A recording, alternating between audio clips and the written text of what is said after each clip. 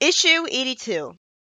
We start out with some people in a notorious bar in Metropolis joke about a rumor that Sonic killed his friends on a planet as Super Sonic.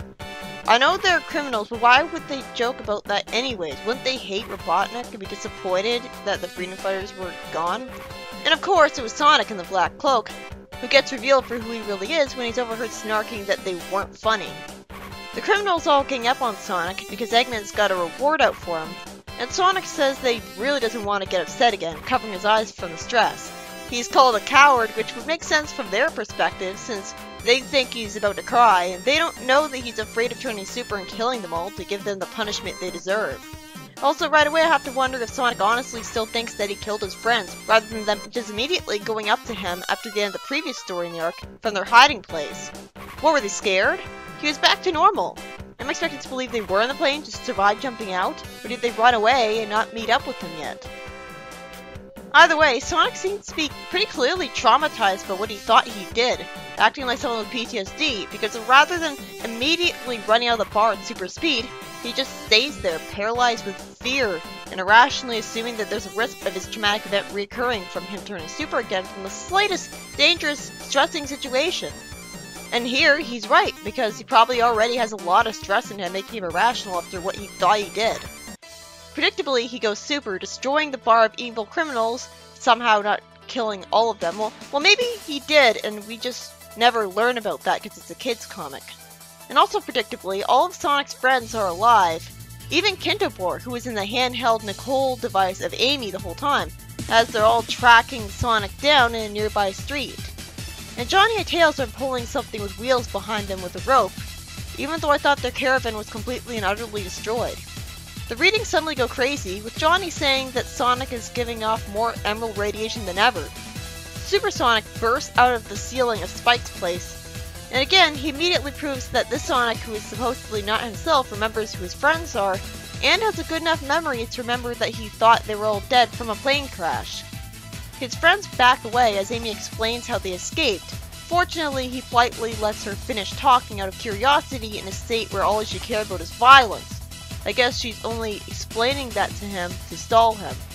Amy explains that she used the Kintobor computer to fly their plane through remote control. I figured they used the remote control, but didn't figure it was from Kintobor. Johnny whispers to Tails to pull harder because he doesn't think Amy can keep stalling for much longer. Amy says that, apparently she and the rest of Sonic's friends have been on Sonic's trail for weeks. I thought this took place only hours later. Amy says that Sonic's not himself, and they just want him to get better. Sonic, after calling his friends fools in another forced, stilted, "Look kiddies, he's a villain" dialogue that's uncharacteristic of him. Super Scourge handled the dialogue better because he talked like himself. Sonic asks why he should want to turn back to normal, because he thinks his normal form was a weakling in comparison. Makes sense. I mean, Sonic could take down Eggman himself right now. He's just not able to think clearly and think ahead enough to think to do that, instead of just mindlessly destroying whatever is in sight. Without even being able to try to give him a friendship speech, Amy dodges his laser, and she tells Tails to keep Sonic distracted while she attaches Kintobor to a star post. The energy from the star post drags Sonic back in an energy beam. I have a suspicion about what's going to be the twist here. I've heard about it. I think they're TV tropes. It goes all wrong as Sonic flies around trying to escape, and Amy tells Kintobor that they need more power. The emerald magic gets absorbed into the checkpoint, and Tails says he'll catch Sonic as he's falling from the sky. A dazed Sonic is told what just happened, and then Kintobor says that he's picking up really crazy readings from the star post, and they may have sent all of the emerald energy into the special zone. Then he reveals that Super Sonic has been separated from Sonic into his own being and may still be alive in there. That doesn't make any sense because Super Sonic's life force and soul is Sonic, but somehow draining Sonic of his energy added energy by giving Super Sonic a soul of his own. Huh? Whose soul is that? Did someone get reincarnated into him for shits and giggles? It's interesting, but makes no sense. Also, this was the twist that I was expecting from earlier knowledge of the comic. I thought it would make sense. The story ends with Sonic saying that this has been a total nightmare, and they all risk their lives, and he says awkwardly, "Thanks, guys. I owe you one." It's moments like these from Fleetway Sonic that proves that he's not a complete monster. Even though he's close to it, being a mean Sonic, he's not a complete monster. In the next story, Knuckles is rowing sails along a Mobian channel, thinking about how it's been 2 days with no wind, making him worry that he'll never get home because I guess he just can't swim. Also, I'm wondering how he isn't the worst guardian ever, since every other time we see him, he's leaving the Master Emerald completely unguarded. At least the robot head can shoot a laser, so maybe it isn't unguarded. He's still not acting like a guardian, though. I mean, at least with Penders, the Master Emerald was safe in the Chaos Chamber, and like Knuckles had the Chaotix guarding the Master Emerald in like Penders' stories and beyond. This comic, he doesn't have the Chaotix guarding the Emerald. Knuckles thinks that his back is aching from rowing halfway across the Mobian Channel. I would think it would be your arms that would be aching, but I've never rowed a boat, so I wouldn't know. Why would the natives of Mobius call river the Mobian Channel? The only way this would make sense would be if aliens named it that. We don't have a river named Earth River. Knuckles thinks that it'll be worth it when he gets a chest full of plans and diagrams back to the floating island to hopefully get all of its systems back online. Oh, that's why he decided to take a boat trip. He's on his way back from his adventure with the pirates still. As we see a red sky and sun that's pretty cool, Knuckles thinks that the old boat is heavy, and figures that this is why Plunder let him take it. It's nice that they bothered to justify that. I was wondering where he even got the boat. Then Knuckles gets threatened by water badniks, which surround him and destroy his boat. He rescues the chest, calling it Buddy, and is self-aware about how he's talking to a chest, and says he's been spending too much time by himself. He climbs to safety and says to himself that he's trapped in the ocean with no means of escape and surrounded by badniks still. Why doesn't he just punch them? The land that he's on crumbles beneath him, and he falls into the water and is held under there for minutes on end until he finally gets to take another breath. Maybe echidnas can hold their breaths longer. I have to wonder why Eggman would program his badniks to try to kill people outright when they have to be alive to serve as organic batteries. That's so dumb. Maybe they're programmed to know who Knuckles is. Even the most minor of badniks though, the fish badniks? I guess so, but why would Robotnik ever think that Knuckles would be here and not on Angel Island? Why would he bother programming them to know who Knuckles is? Then Captain Claw, in a mecha with tentacles, says that everyone crossing the river has to answer to him. And he mentions that Eggman's offering a reward for his capture that he's desperately deluded himself into believing Eggman would pay out. In the next story, Tails is shown in Meteor Res staring at a destroyed zone with his arms crossed, not wanting to help the civilians. Oh, I remember this story. This is interesting. The text blurb teases that maybe he's a coward or a gone traitor, but since the former would be terrible writing even for the comic standards and the latter would have actually been interesting, resulting from Sonic's bully making him snap, or maybe he was brainwashed, I'm sure that this will be not what it looks like. Maybe it's all simulation and he's figured that out. Earlier that day, we see Tails flying to Echo City and wishes that he could have prevented it from being destroyed. He thinks as lightning crackles that of course the heroes can't be around to stop every evil act, and as foreshadowed by the lightning earlier, Tails narrowly avoids lightning hitting him while thinking that if his tails get wet they'll be useless. Bullshit! We clearly saw him fall into the water in the Tails Glued Together story, and he flew out of it just fine for all we know. Tails looks dazed, and he sees a stunned civilian talking backwards about him being too late. I wonder if he's dreaming all this. Tails then wonders why the wall is falling back into place, and I'm immediately reminded of that story where Knothole was in backwards time. And in that story, Archie explained it a little better. Eggman's satellite had shot a laser trying to get Knothole back from being hours ahead in time. I don't see how Tails being struck by lightning would make time go backwards, no matter how powerful of a kitsune he is. Are there kitsunes of time? Would he have been activated from that? But he'd have to be a lightning kitsune to survive being hit by lightning, so it would have to be one. It can't be both. He can't be both types, can he? Well, Moby and Kitsune would probably be different. The civilian says that a machine destroyed everything, still talking backwards. It really threw me off how I keep having to start reading from the bottom of the text box.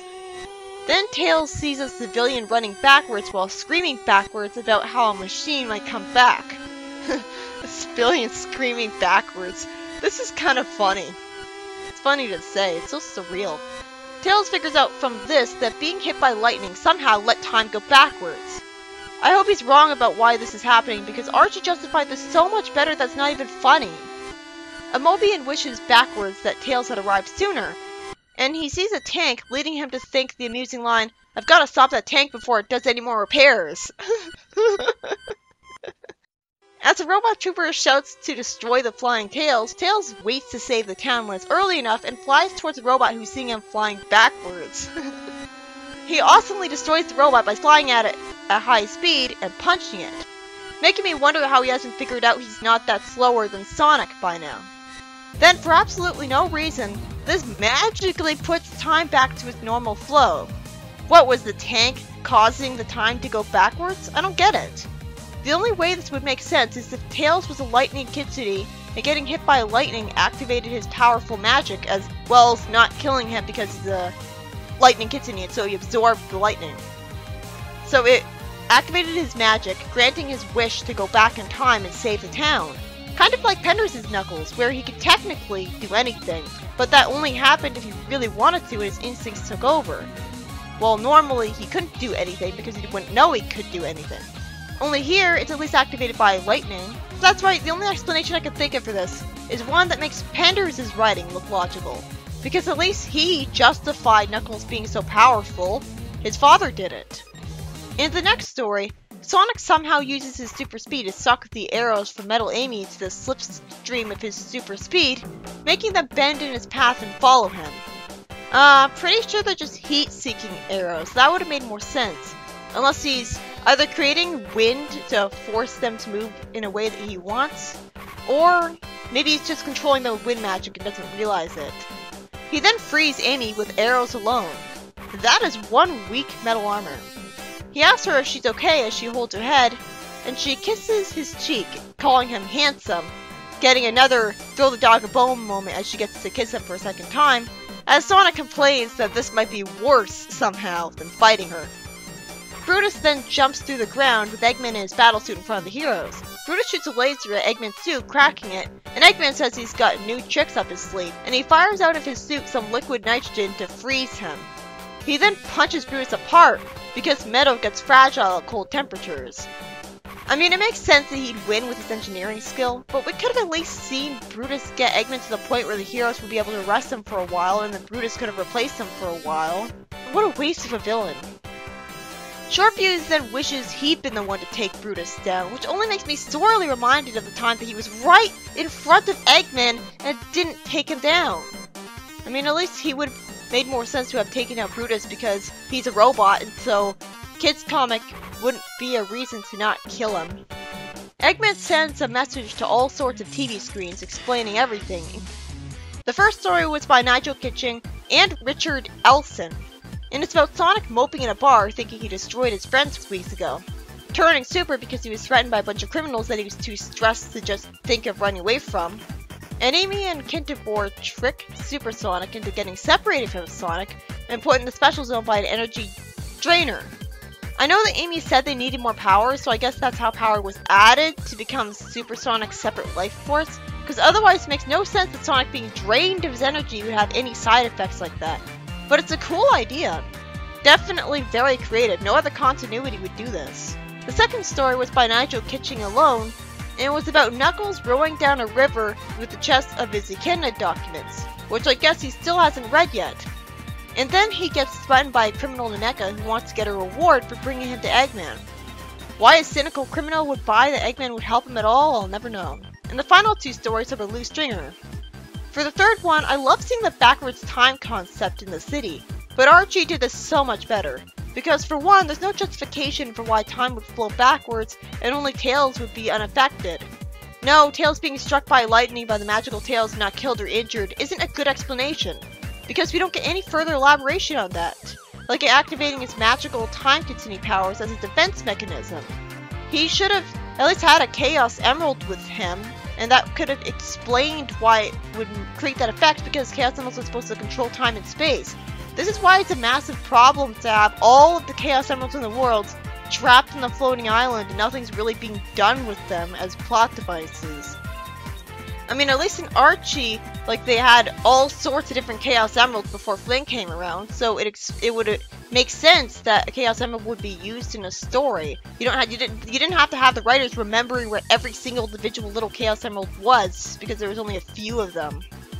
In Archie, it was a temporal beam from a satellite that caused time to go backwards. And there was greater variety in the things that happened to emphasize the backwards flow of time, like leaves falling upwards. But here it's mostly just backwards speech and backwards running and flying. At least I got to see Tails be competent by saving the day with his high-speed attack. And a civilian even showed faith in him by saying that he wished he'd come here sooner, rather than doubting that he could help at all. And for the last story, Amy is saved by Sonic using wind magic to divert the arrows towards her and break her free of the Badnik, when I'm simply spin dashing her would have made more sense consistency-wise. And Eggman defeats Brutus by freezing him with his battle suit and punching him apart. If he could do that, why didn't he do that in the first place? Well, he's talking as if this is the first time he's ever used that liquid nitrogen attack.